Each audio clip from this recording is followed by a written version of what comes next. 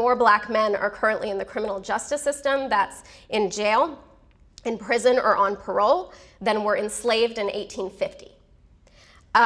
So it's not unrelated that over the last 4 years, roughly a quarter of those, and that's a very conservative estimate, some estimates are as high as 50%, a quarter of those killed by police were people in mental health crisis.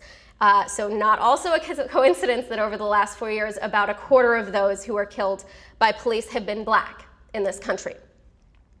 Point being, race is a mental health issue. Mental health is a race issue.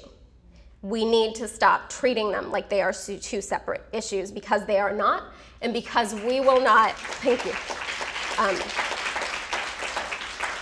We will never be able to fight these struggles effectively in isolation. We have to start fighting them together.